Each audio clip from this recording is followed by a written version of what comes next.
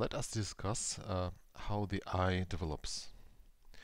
On a transversal section through the embryonic head in the 4th week, we would notice that two structures are growing laterally from the diencephalon, which is the second brain vesicle. These are optic stalks that end with the optic cup.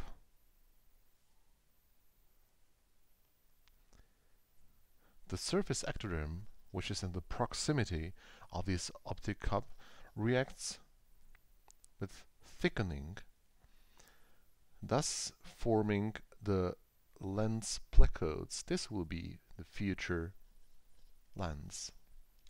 So this is the head ectoderm.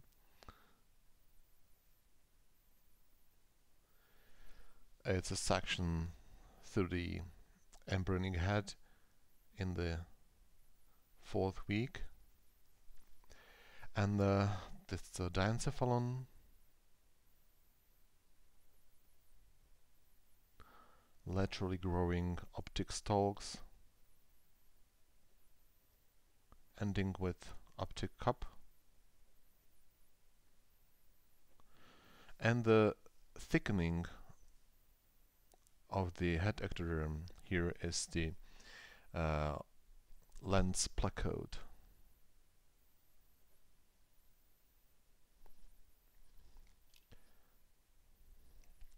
In more detail, the lens placode interacts with a surface ectoderm which proliferates to form the placode. It's a typical example of induction, so there is an interplay of various signal molecules.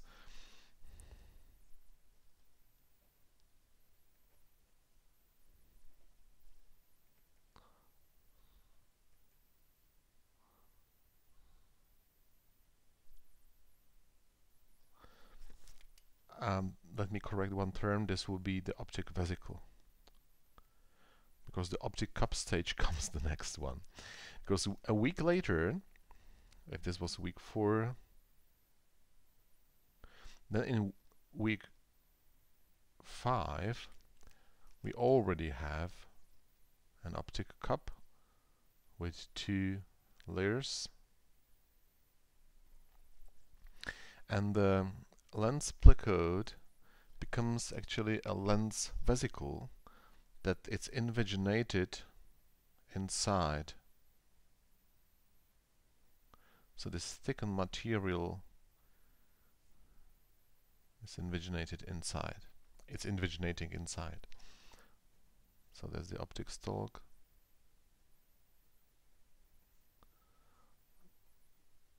Optic cup. And that's the invaginating lens.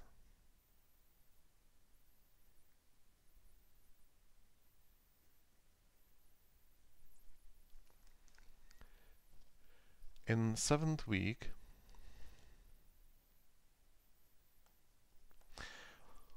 all the basic layer of the eye are already formed. So if this is the wall of the diencephalon, this is the optic nerve. That's what the optic stalk becomes. The 2 layers of the optic cup become the 2 layers of the retina.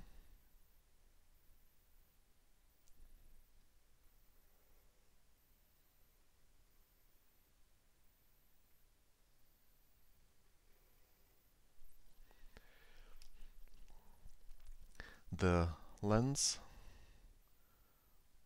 will become an independent object with the lens epithelium and lens fibers, making it a solid organ. And on the surface structures are already present. It's the palpebra, the conjunctiva sac, the cornea, again conjunctiva sac, lower palpebra.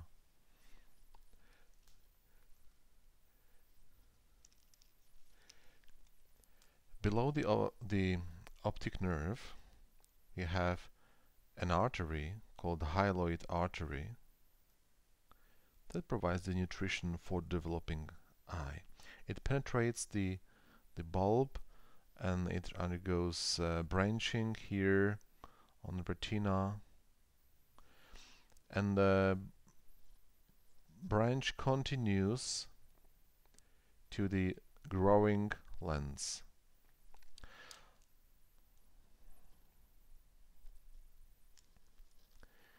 The other layers of the eye bulb, it's the vasculus layer, which comprises the choroid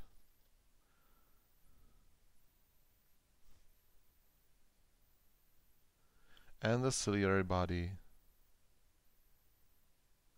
and the iris, which is basically smooth muscle with some connective tissue. So it's the vascular layer of the eye bulb, and the outer is the fibrous layer, represented by the sclera. Both these are, by the way, from the mesenchyma. So we got the sclera,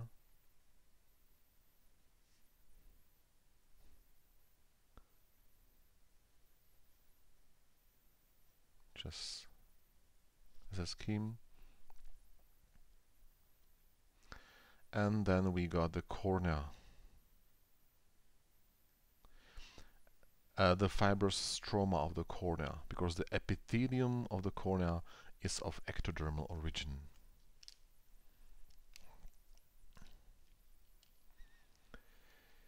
So the inner space here is filled with loose mesenchyma that will turn to the vitreous body.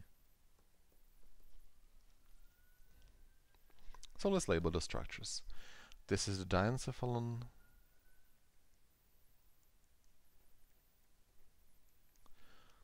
part of the brain from which the optic nerve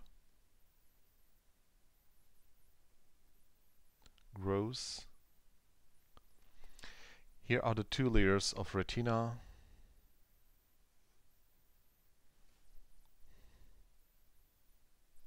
The inner, the nervous layer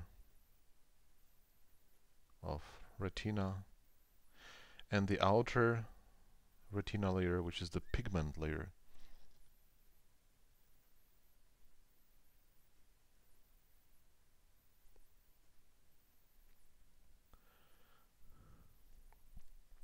This is the mesenchyma,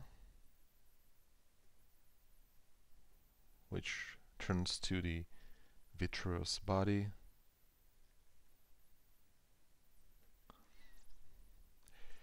This is the hyaloid artery. This part, after the lens will finish, will complete its development, this part of the artery will disappear, and only a hyaloid canal will persist in the vitreous body.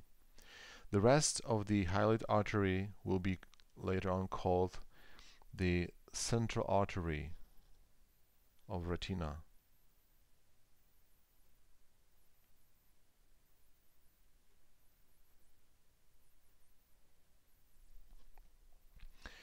And we got the vascular layer,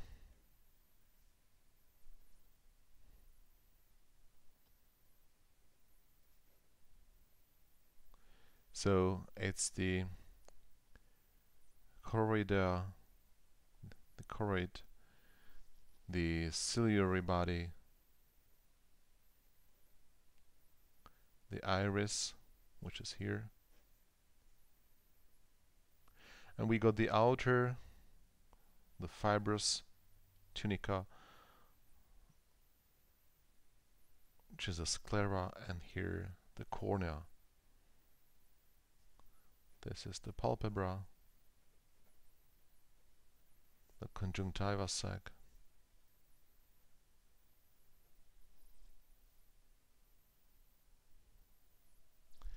Here we have the lens. We know it's of the ectodermal origin.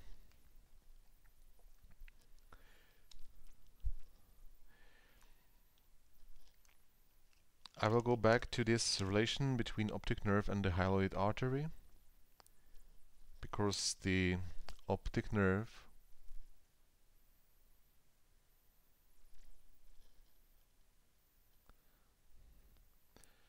makes this kind of fissure into which this hyaloid artery with the accompanying vein are moving. So in week 6, this optic stalk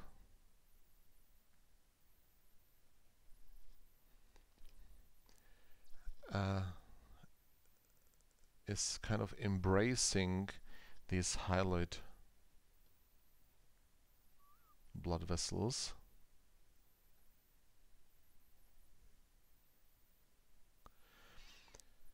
And this fissure is called the choroid fissure, which is supposed to be closed in week 9.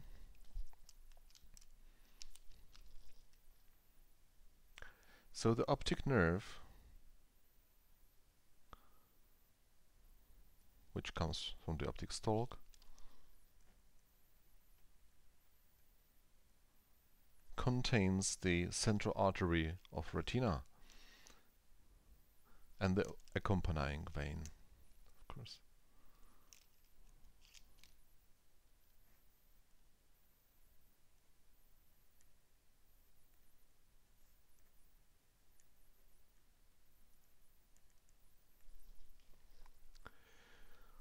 One more note to the retina layers.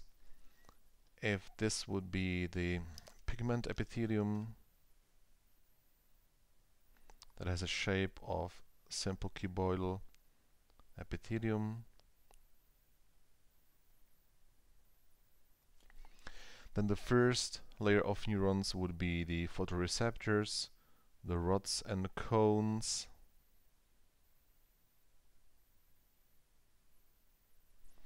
The second layer would be the bipolar neurons.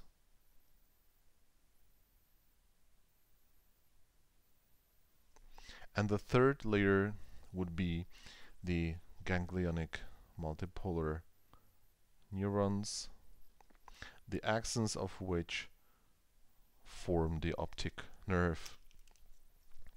So this is the pigment epithelium, the outer one.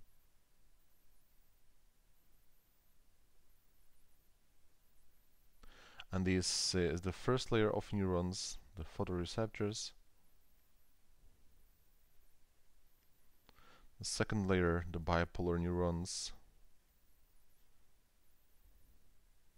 And the third neuron is the ganglionic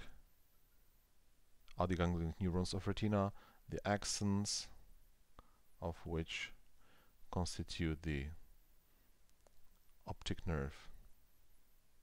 That's not a complete structure of retina, that's just the order of the neurons, and by the way, the light comes from this direction to the photoreceptors through the thickness of the retina.